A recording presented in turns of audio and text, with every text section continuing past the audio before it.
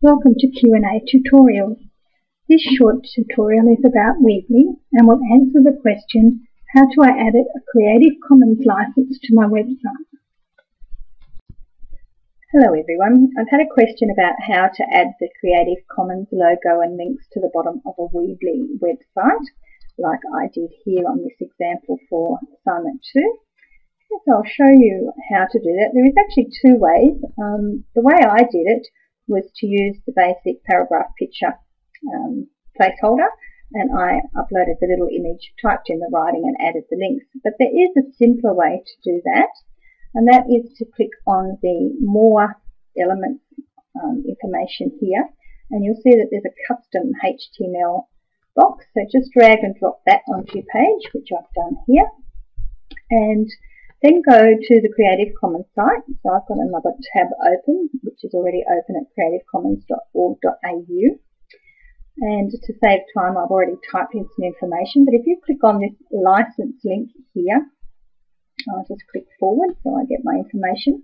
It will take you to this License Your Work page, which has a series of questions that you just answer and put in your information, and it will make a custom license especially for you with your information already in it. And so when you've entered your information in, your name and the link to your site, click Select a License. You can see there's 3 different images to choose from, and when you select which one you want, this HTML code. Now don't worry about the HTML code looking a little bit complex. You don't need to know what it says.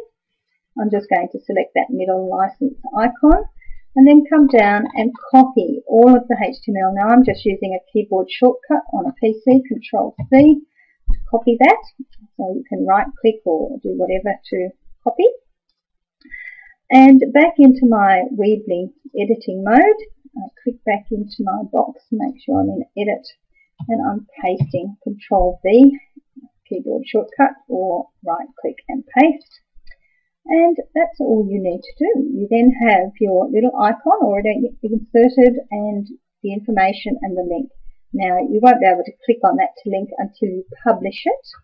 So you simply click on your Publish button up the top, and that will give you your actual link to your website. If you want to give someone the link, i.e. you want to put it in your assignment submission so I can get to it, just copy that link, and I'm going to click on it.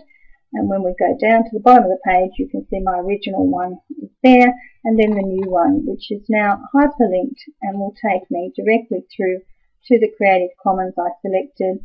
It already says that you must attribute me, and this is the link that they can copy and paste to put on their website to attribute the work to me. Okay, so that's a nice, easy way.